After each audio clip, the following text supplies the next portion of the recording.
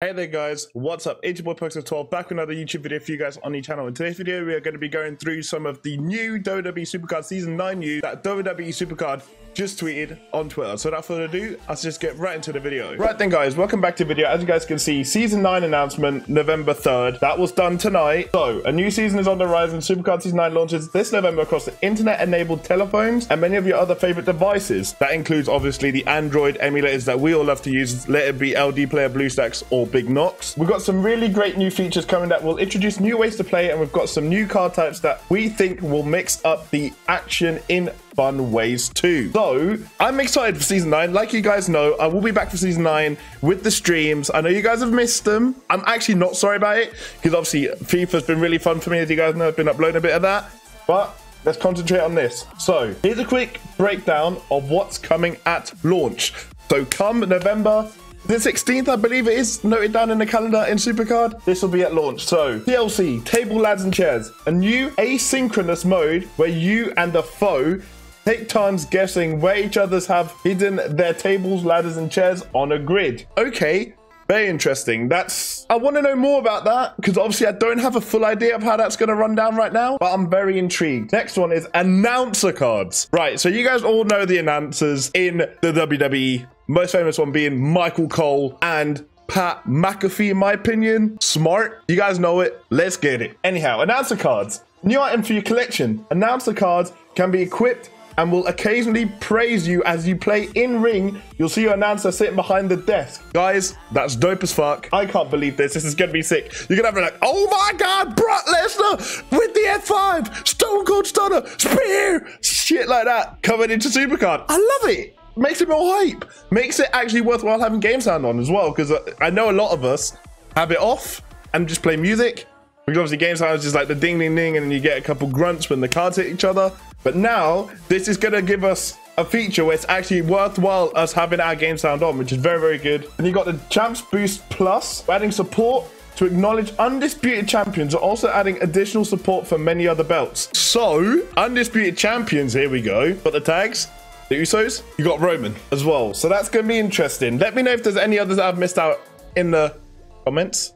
I'll get to those. Special equipment. These are talent-specific equipments that give big boosts to selected stats. Think of it as a new way to personalize your cards further. Awesome. Again, at launch, we're going to have specialized equipments for our cards. Can't wait for that. Maybe we'll get 2 equipment slots now instead of just the 1. Who knows? Chat duels. Now that we think about it, it's kind of weird that you've never been able to enter into a friendly match of Supercard against a friend or foe, but you will be able to in Season 9 with chat duels. This is a feature for watch parties specifically, enabling you to challenge people to a best of 3 style match. Very, very good. I like that.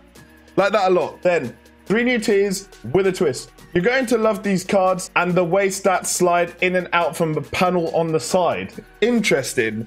So is this going to be like an NBA Supercard type card style where you can fold it in and it gets rid of the stats? So it makes the card design look cleaner? I don't know. Let me know in the comments what you guys think of this. While last season's focus on creating additional opportunity to experience Supercard together, Season 9's focus is going to be back to where it all started many seasons ago. Supercard as a hobby. That sounds like Season 1 and Season 2 to me, baby. That's looking good. The long-term vision of ours to create a game that you can play whenever you want and however you want, having diverse modes, an incredible amount of collectible content, and robust reward system that support all type of schedules are all vital to keep this vision going. This is why Season 9 is adding value to the card collecting aspect, and this is also why we're going to launch with a totally new asynchronous mode, allowing you to compete for rewards even when your foe isn't online. In December, we're also debuting a more solo-ish endeavor called Your House that allowed you to compete day by day as the holiday season progresses. See, that sounds really, really good. As you all know, I'm a big fan of PCC. Just bring it back. Do it, Cat Daddy. Just do it for us, man. I'd love that. You guys know I'd love that. I think it's not, I'm speaking for a big majority of the Supercard community here when I say PCC needs to be brought back. Urgently, please. It's also important for us to talk about how we'll be looking backwards in Season 9 as that's growing more crucial over time. Turns out when you make new stuff, your older stuff automatically feels older. You knew. You spent a lot of time with us in Season 8 giving us feedback on what you want to see from the game, especially from our older modes. Throughout Season 9, we'll be making changes to content based on that feedback, retuning big pieces of the game to bring it more in line with modern Supercard. Here's what we're knocking out first. So not at launch. True Battle Pass. That's gonna be interesting because we've had the Super Pass very, very often in the Supercard, and it's done well. Like the reward-based system on that, okay, you pay a tenner for it, and then you just grind your way up and up and up, and it gives you decent rewards. Even for lower tier players, higher tier cards, very, very good. I like that. We've tried to tweak Super Pass in a way to get the best of both worlds, but it's clear that you want an actual battle pass. So I think this is going to be something which is going to be like a Fortnite-ish battle pass, where you pay a tenner and you've got the whole season to grind it. Obviously, the season's it's on a timer, so it'll probably be like maybe a 30-day mode-ish, we'll see, where it gives you 30 days to just grind it, so you're not restricted on a mad time frame, on a mad like short one, but you've got a decent amount of time to just complete and rattle through it. Redefining PvP and teams via work on their modes. We believe that teams should offer more passive benefits, and we're exploring that. We're exploring changes to War 2. Interesting. A team PvP mode?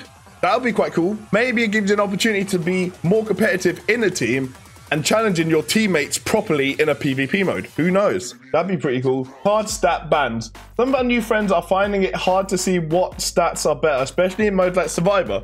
We're going to widen stat bands and make it clearer.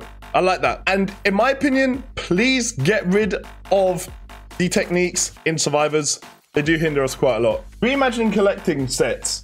We want to make collecting more intentional as opposed to just random chance collection. So I'm thinking about, when they say that, I'm thinking about the stars. You guys know you got like every time you get a new card, it gives you a new star. That maybe gives, what I'm thinking is maybe like a collector's book, like a binder, where you can actually see. I know we've got that now with the catalog, but maybe just a little bit more graphically better. I don't know. I may be going on a mad rant here and not making sense, but hopefully you guys understand what I'm on about with that. Tweaking tuning or possibly even rethinking fusions and fusion promos. A lot has changed since ye old fusion chamber was first introduced, and we hear your feedback. That'd be very cool. Make fusion shorter, not like a week where I have to wait for an arcane fusion. That'd be great. More UI UX. So UI is a user interface and UX is user experience. Just in case you guys didn't know that. Investment on the HUD. It's been a minute since we've made updates on the way our in-game user interface, UI, looks and works.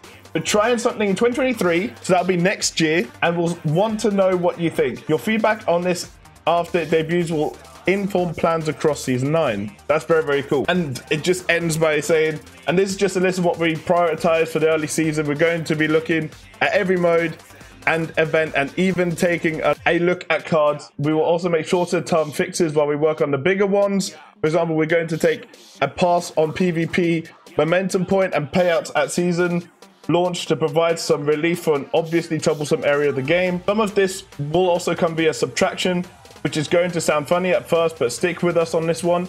It was clear to us from reading feedback, for example, that Pack Battle and Chart Topper don't occupy unique spaces in the game, so they've been officially removed. Okay, so Pack Battle and Chart Topper are gone, completely gone. They've been nuked. They're done. Out of the game forever. Well, I don't want to say forever. They might make a comeback at some point, but it sounds like for season 9 they won't be in there. I personally never really enjoyed Chart Topper, so I'm glad they got rid of it. But let me know what you guys think of that one in the comments. Their consideration for Supercard Hall of Fame, however, is unknown. There's obviously a lot more going on in the future. Supercard season 10 is going to be a fantastic moment for the game, and we hope you enjoy build up for it during season 9. Prepare for another great season and more information to come on regions like TLC, announcer cards, and much more. Thanks for reading. Thanks for reading WWE Supercard. So I know this has been a lot of information to digest, and I've hopefully done it in a way where you guys can understand it quite well. Obviously, let me know if this has been an alright video in the comments. I do try to make the best videos possible when it comes to Supercard and generally videos on my channel, so it would help if you guys could give me some good constructive feedback on this. I would really appreciate it. But like I said, if you guys have liked this video, appreciate the like button, subscribe already. I'll see you guys in my next one very, very soon. Have fun, grind the Supercard. See you in season 9 on Twitch. Bye!